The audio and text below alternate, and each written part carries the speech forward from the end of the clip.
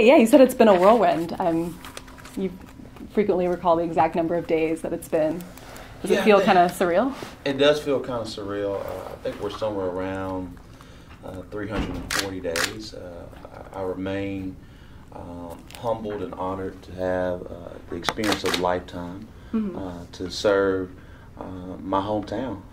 And I am excited about the upcoming year, the start of a new decade. This year has been our exact internal why, from the campaign to governing, which is uniting our city, moving it from being disconnected to connected, focusing on real change and true growth. And so this year has been a year of unity, a year of transition, a year of change, and a year of growth. I've learned a lot. There are a lot of, no mayor can ever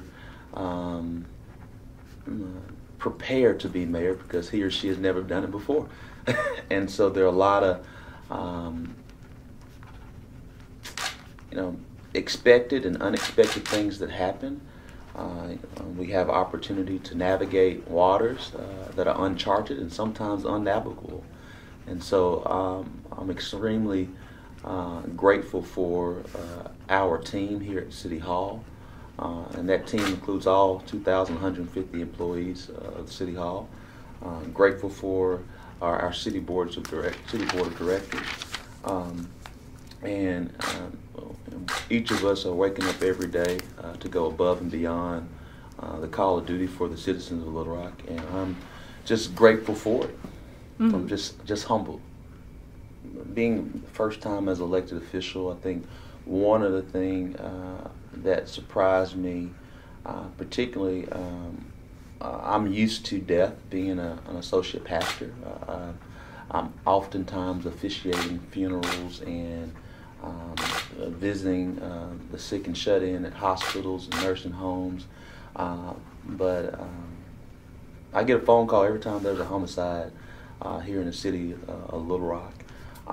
Whether I'm in the pulpit at Greater Second Baptist Church while I'm preaching, while I'm at home laying in the bed at 10 o'clock at night or 2 o'clock in the morning, or having lunch with friends. And each time that hits you, it hits your emotion, and it creates one, we want to be in prayer for the victims and all the families that are involved, whether it was the victim or those who committed the crime that resulted in the death.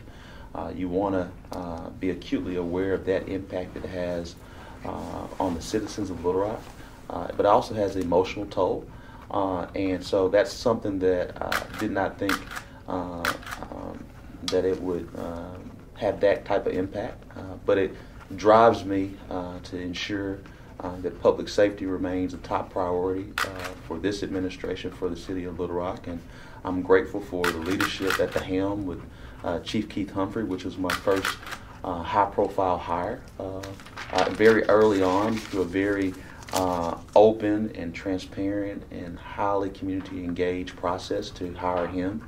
And his sole focus has been to carry on our vision of uniting Little Rock through community policing. And 21st century community policing being those pillars.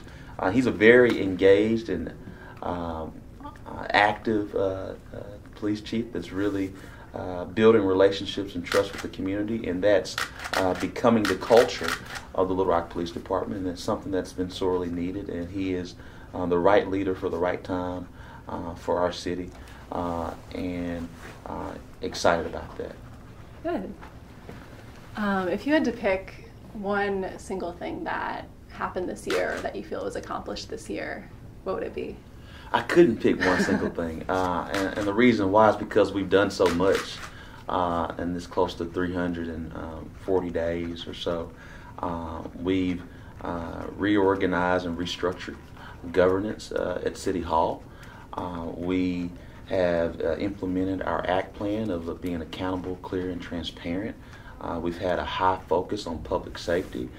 We've kept campaign promises from our campaigning about a citizens review board. That's a campaign promise that was kept, as well as identifying funding through the U.S. Department of Justice as well as city dollars to fully fund our body-worn cameras, our Nibin machine, which is basically what I call a CSI system that will help us fight crime and prevent crime. We've recruited and announced close to 1,100 new jobs in 1 year, and we're keeping our fingers crossed that we may double that by the end of the year. So very high expectations on what we're doing there.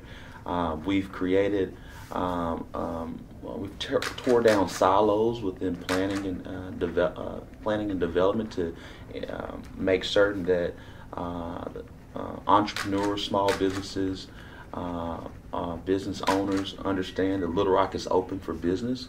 We're changing the attitude at City Hall and the culture that we have a how-to versus I don't know or a no attitude, so we can be very responsive and engage with our customers, which are the citizens of Little Rock. They pay our bills, and when you think about that, we've had a number of different community engaged task force that where we were met with challenges. We now see opportunities for growth when we think about War Memorial Park and Hyman Park and what we plan to do to reimagine, to revitalize and reinvest into those parks and our entire park system as we focus on quality and life and place initiatives. And the reason why we're focusing on quality of life and place initiatives is because as an elder millennial myself, I understand that we choose where we want to live first before we decide on our career.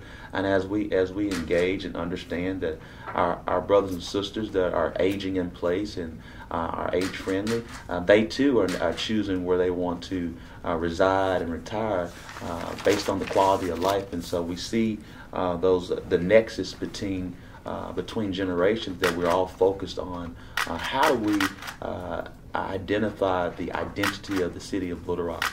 And we've truly been focused on how Little Rock reestablishes its swagger as the state capital city, that we're charting a culture of being bold, focused on change and overall economic growth for all. So when you think about that, we've done a lot. It's just been great. Mm-hmm.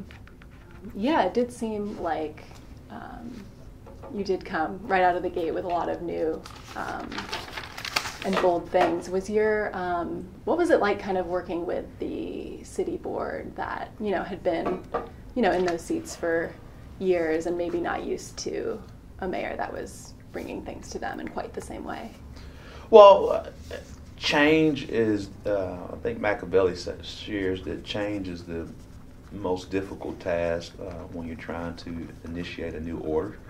And so with change, it takes time, it takes some adaptation, but we have a wonderful city board of directors of committed city servant leaders who are all committed to the citizens of Little Rock. And it took time for them. They were under a mayor for 12 years prior to me. Many of them have been on the city board for close to 30 years.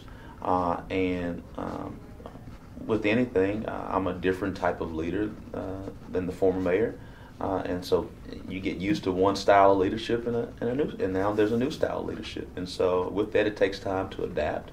But again, I just want to share how grateful and humbled I am to work alongside them to help lead our city towards the future together. They're wonderful to work with. Well, one thing I do want to ask about is how you use Twitter. It seems like a way that you interact with constituents that wasn't really done before. Do you have a strategy there? Tell it all. I mean, I'm a millennial. I'm just a creature of my generation, I think, and I think it's past time for the city of Little Rock to share its story, and it's a tactic to ensure that everyone in Little Rock, everyone in the state of Arkansas knows what Little Rock is doing, that we tell our good news, because sometimes the media doesn't share good news.